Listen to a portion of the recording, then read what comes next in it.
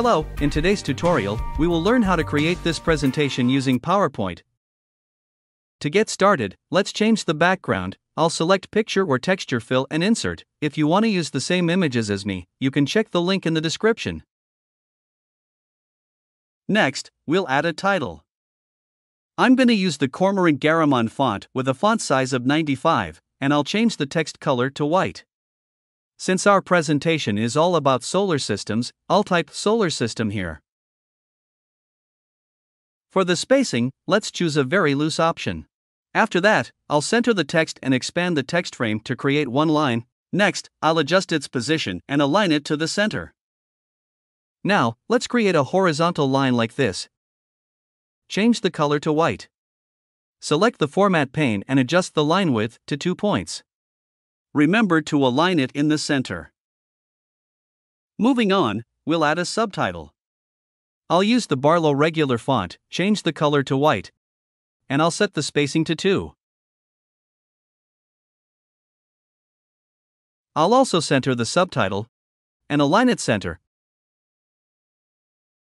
I think the line should be a bit shorter, so let's adjust its length and center it.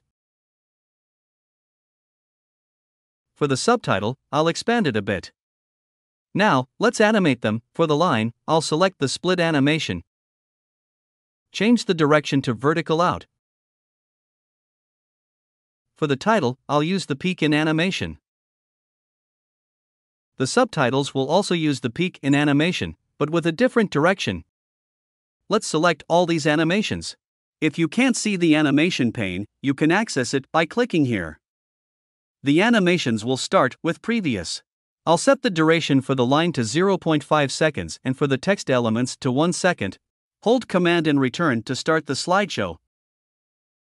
The movement looks good to me, but you can see here, the title is covering other objects. We need to create something to cover it.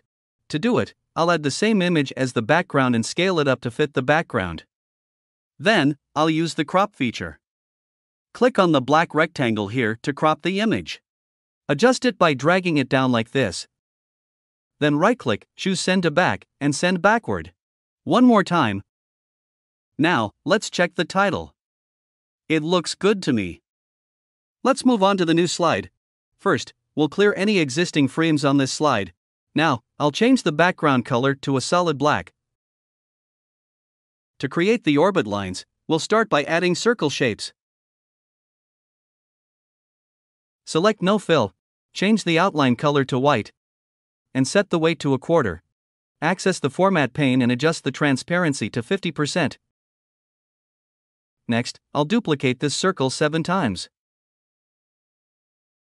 Select all of them and align them properly. Now, let's scale up each circle to create the orbit lines. Hold down Shift and Control while dragging to keep the circle centered.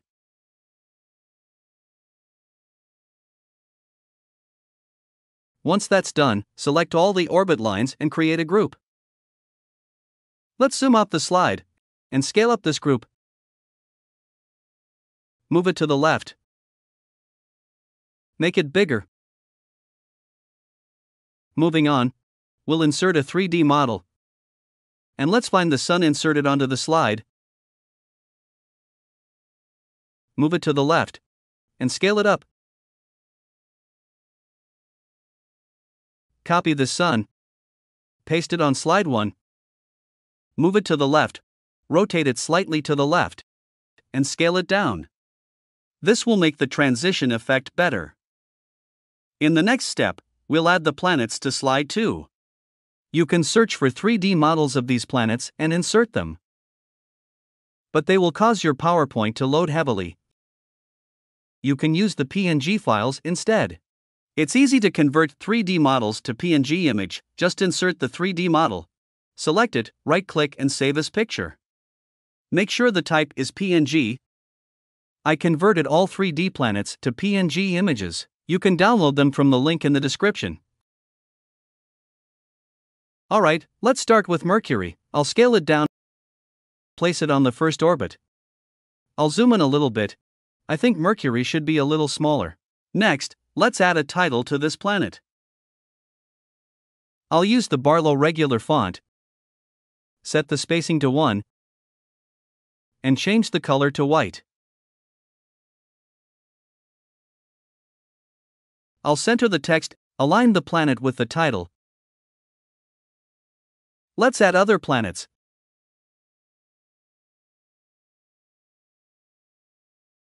Now, let's add an image for the background. Scale it up. Align it. And send it back. We have completed slide 2, let's create a new slide. I will copy the background image in slide 2, and paste it here. Scale it up. Next, I will add the text. Firstly, I will create a blur frame. I will duplicate the background and align it. Then, I will select the crop feature and choose the rounded rectangle. Click crop again, you can see the black rectangle appear. Now let's resize this frame. Remember to hold the Control keyboard while dragging to maintain symmetry. You can turn on grid lines for easy review. Move the frame to the right. Access the Format pane and select Solid Line. Let's turn off the grid lines. Click in the frame, select Picture Format, and choose Artistic Effect. Pick the Blur effect. Select Artistic Effect again, click on Artistic Effects options, increase the radius to 70. If the frame corner is too rounded, you can reduce it by clicking this yellow square and dragging it. Now, let's add some text. For the title, I will use Cormorant Garamond, set the font size to 60, and change the color to white. For the body text, I will use the Barlow font and set the color to white. I will set the spacing to 1. For the line spacing, I will set up like this.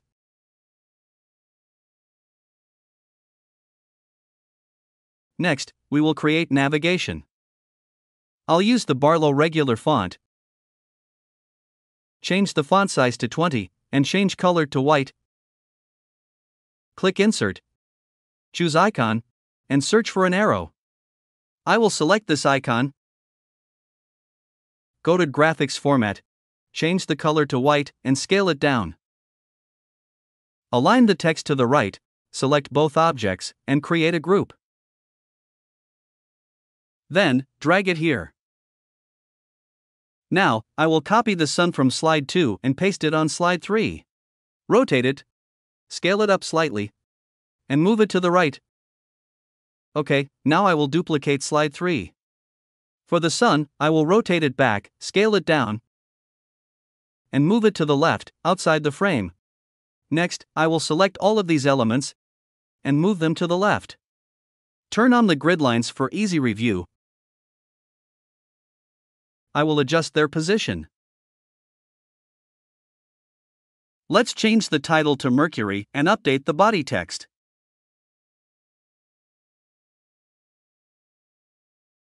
Turn off the guidelines. Now, I will duplicate this navigation. Move the arrow to the left of the text. Align the text to the left and rotate the arrow 180 degrees. Change the text to Sun and change this text to Venus. Next, I will drag this navigation here. Remember to adjust this cropped image. Select Picture Format and click Crop feature. Hold Shift and drag the image to the right until it matches with the background. Next, I will insert the planet. Select 3D model and search for the first planet, which is Mercury. Let's open the grid lines again. Drag the planet to the right, scale it up, and rotate it to the right. I will copy and paste it on slide 3, then scale it down, drag it below, outside of the slide, and rotate it to the left. Returning to slide 4, I will search for Venus and insert it. Scale it down, drag it down out of the frame. Now, I will duplicate slide 4. Scale down the Mercury, move it up, and rotate it to the left. Then I will drag Venus here.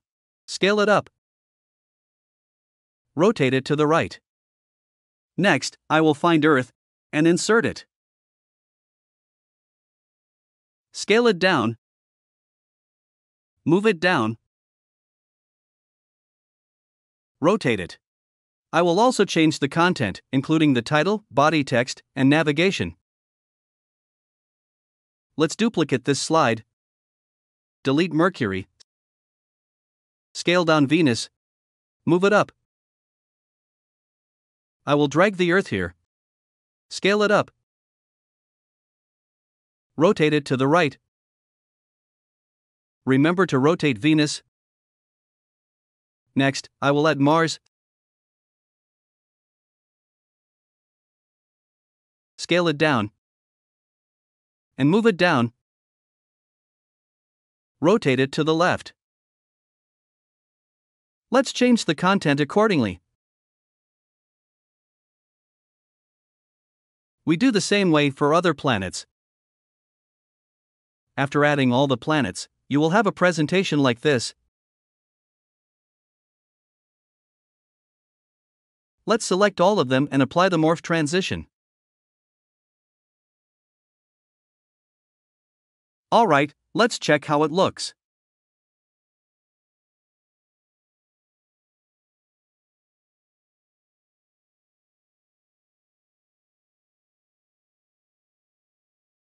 It seems there's an issue because I used the same frame for these two slides. To fix it, on slide 3, I'll group all these elements together. Let's play the slideshow again.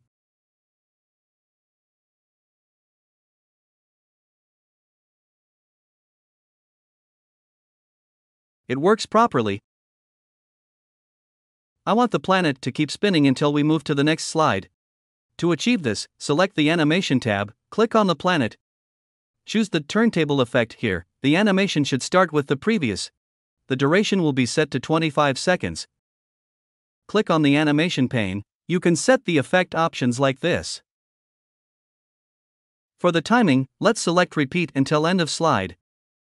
I will copy this animation style for the other planets.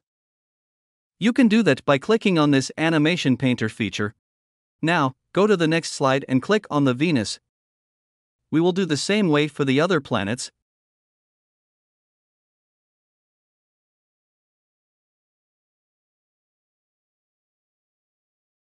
Let's review the presentation.